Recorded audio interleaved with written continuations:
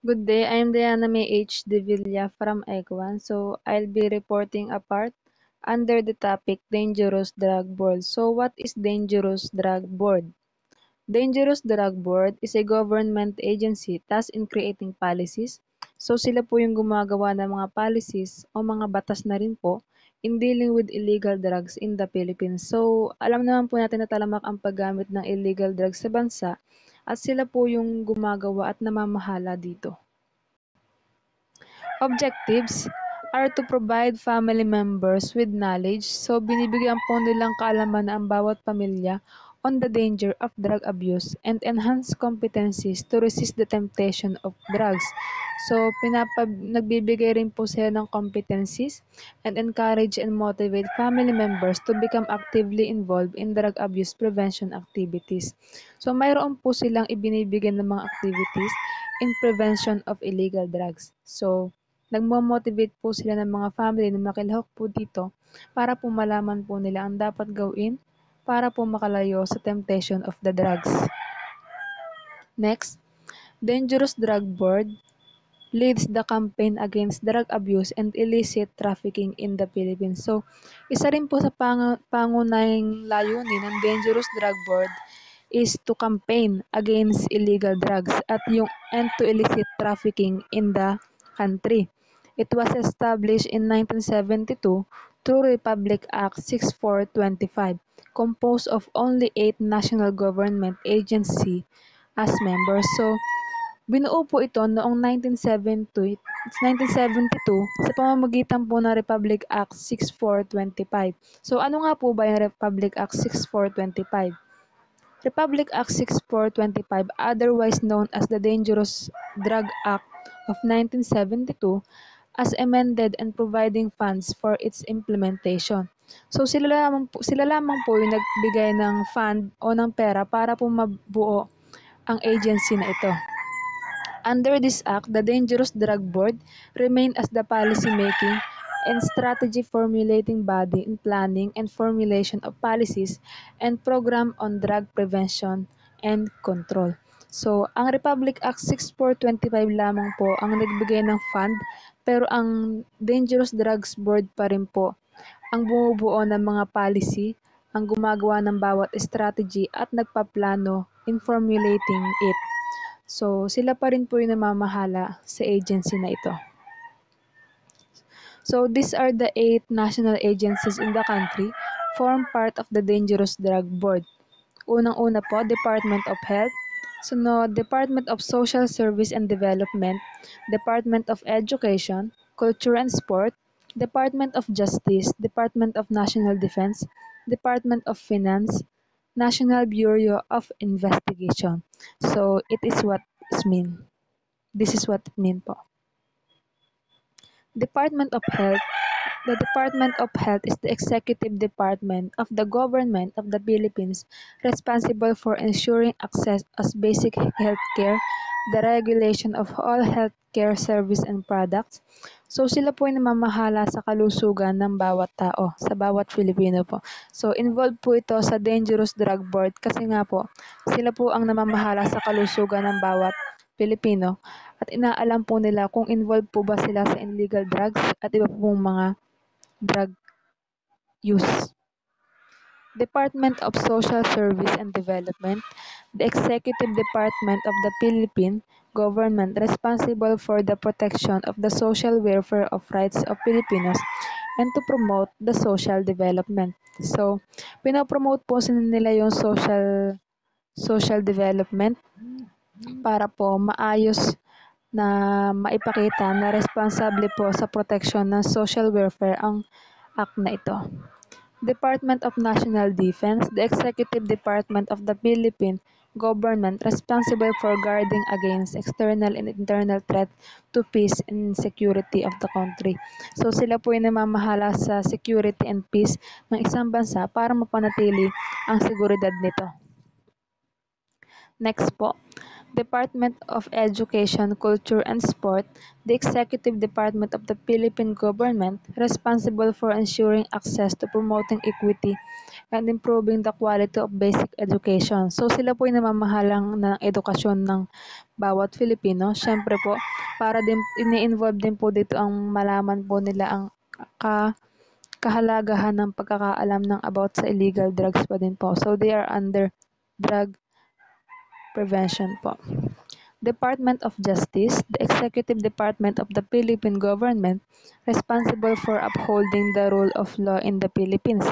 So sila naman po namamahala sa batas ng bansa. Department of Finance, the executive department of the Philippine government responsible for the formulation of institution and the administration of fiscal policies management of the finance. So sila po ang namamahala sa pera ng isang bansa. Sila din po ang nagbibigay ng equality in using it po. National Bureau of Investigation, an agency of the Philippine government under the Department of Justice, responsible for handling and solving major high-profile cases. Sila naman po ay namamahala sa pagresolba ng madadami pong kaso na involved po dito sa ating bansa.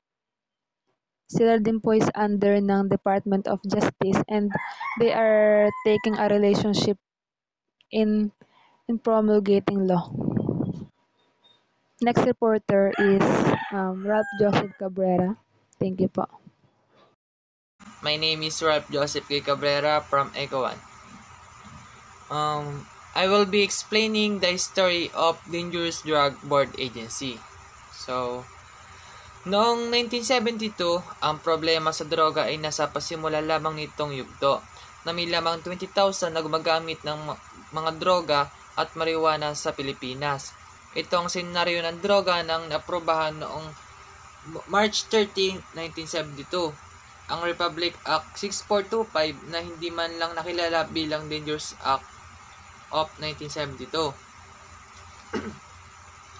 Sa parehong taon, ipinahayag ang Presidential Proclaim number 1192 tuwing kalawang linggo ng Nobyembre ng bawat taon bilang pag-iwas sa pag-abuso sa droga at linggo ng pagkontrol na ipinapahayag.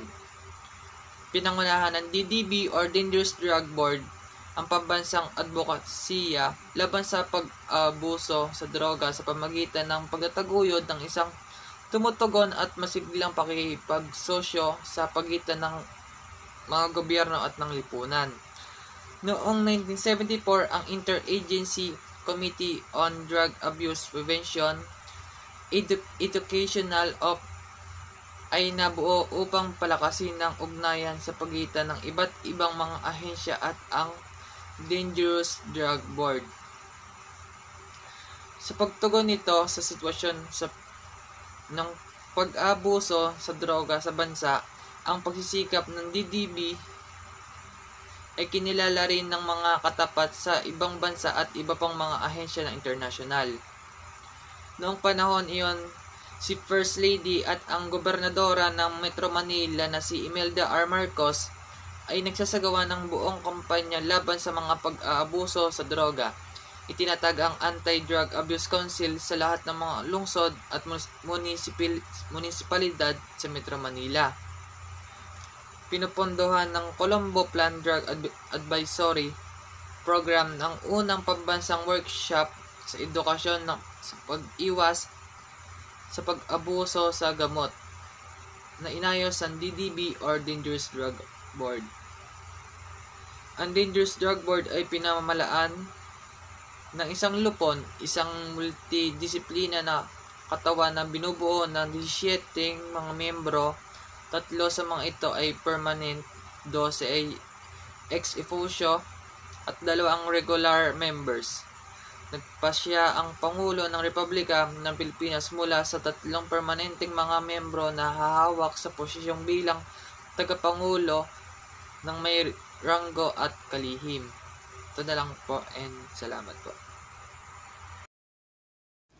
Good day, I'm James Richwell Bascugin from Group 2 and I report the functions of DDB. The DDB is mandated to perform the following functions pursuant to the provision of RA 9165. Formulate, develop, and establish a comprehensive, integrated, unified, and balanced National Drug Use Prevention and Control Strategy. Sinasabi dito na bumubuo sila ng isang matatag at balancing para sa pag-iwas at pagkontrol sa bawal na gamot. Promulgate such rules and regulations as may be necessary to carry out the purposes of this act, including the manner of safekeeping, the disposition, burning, or condemnation of any dangerous drug and or control, prosecutors, and essential chemical under its change and custody.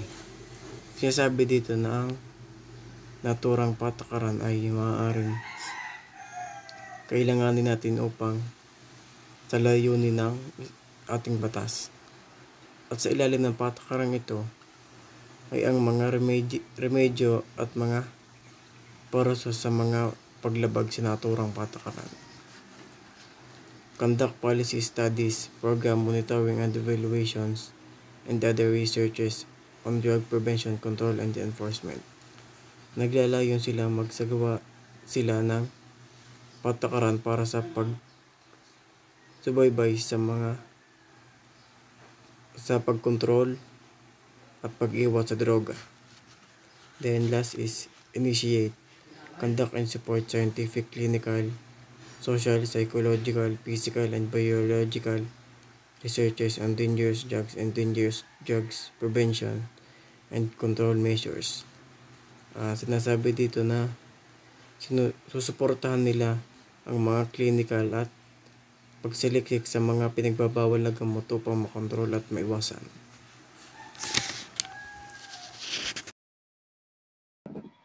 Good day. Again, I'm Diana May H. De Villa from ECO1. So, I'll be explaining the continuation of the functions of the Dangerous Drug Board. So, next from it is develop an educational program and information drive on the hazards. So, magde-develop po sila dito ng program, an educational program po about illegal drugs at kung ano po yung masamang epekto po nito. Prevention of illegal use of any dangerous drug. So, dito po, papaalam po sa kanila kung bakit po kailangan i-prevent ang paggamit ng anumang klase ng droga. Control precursor and essential chemical based on factual data and disseminate the same to the general public. So, ipapaalam din po nila sa publiko kung ano po ang illegal drugs, ano po yung mga chemical na involved po dito. Next, for which purpose the board shall endeavor and make the general public aware of the hazards. Ang Dangerous Drug Board po is dapat nagpupunta po sila in public affairs, ipapaalam po nila sa public kung ano po ba yung masamang epekto ng illegal drugs, of any dangerous drug, and control precursor essential chemicals. Dito po, papaalam po nila kung ano po ba ang danger na dala-dala ng illegal drugs. So, ito po yung isa sa function po nila. Next, conduct continuing seminars for and consultation with and provide information materials to judges and prosecutors to condition with the Office of the Administrator. So, dito po nagsasagawa po sila ng mga seminars like nga po ng educational programs about pa rin po sa illegal drugs. Design especially trainings in order to provide law enforcement officers, members of the judiciary, and prosecutors, school authorities, and personnel of centers with knowledge and know-how dangerous drug. So, dito po, isa rin po sa function nila syempre yung ipaalam po sa mga public affairs, sa mga law enforcement, kung ano rin po yung dangerous drug. So, dito po, ipinapaalam din po nila, sila rin po yung nagsasabi sa tao kung ano nga po ba talaga ang drugs at ano po ang masamang epekto nito. Design and develop consultation and coordination with the DOH, DSWD, and other agencies involved in drug control. So, nagkaroon po sila ngayon ng relationship with the other agencies like Department of Health. So the agencies can prevent the implementation of illegal drugs. and other agencies involved in drug control, treatment, and rehabilitation, both public and private. So nagkakaroon din po ng rehabilitation for those na affected po talaga ng illegal drugs. A national treatment and rehabilitation program for drug dependent, including the standard aftercare and community service program for recovering drug dependence. So, dito po, pag po nagkaroon na po siya ng rehabilitation, nagkakaroon din po ng recovering from use of illegal drugs. So, napakalaki pong function ito ng Dangerous Drug Board. So, that's all for our report. Thank you for listening again. For the third time, I'm Diana May H. De Villa with my co-reporters, Bascogan James Richwell and Cabrera Ralph Joseph. Thank you.